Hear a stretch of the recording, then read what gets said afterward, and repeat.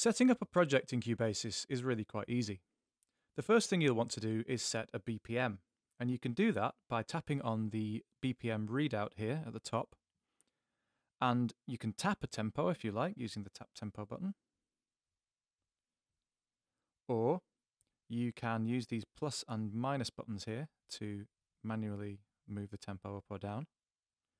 So I'm going to move it down by pressing and holding to, let's say, 100 BPM. You don't have to stick to whole values, but it's often a good idea. You can change the time signature here if you like.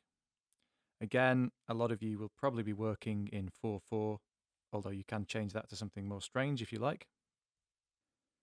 And there's an interesting little recording mode section here down at the bottom, which is also worth knowing about.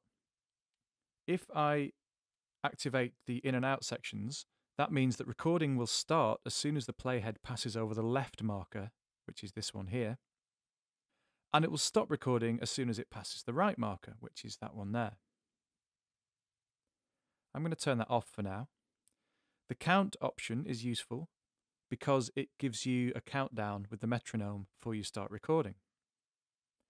Another option is called roll, and what that does is it basically plays back a few bars of the music without starting the playhead. So it kind of gives you a run up, gives you a heads up so that you can get ready to play and record having heard a bit of the music before it's actually started recording.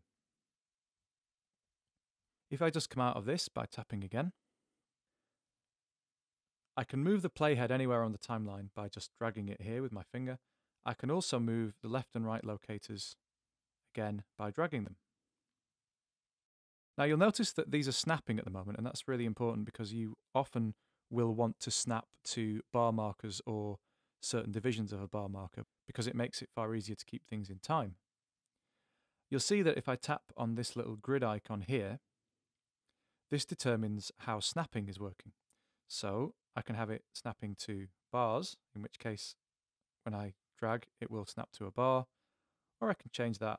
I might say I want it to snap to every quarter beat. If I do that, it will then allow me to snap to quarter beat. You can turn snapping off if you like, and then you get completely free rein.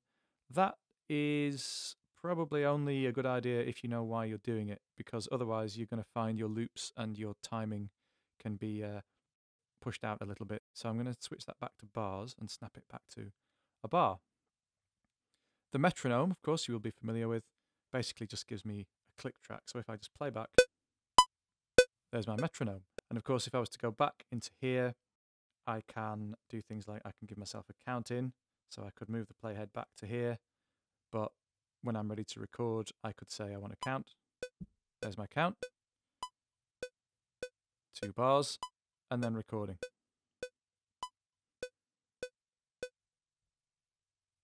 Of course, it knows I haven't input any data, so it hasn't recorded anything.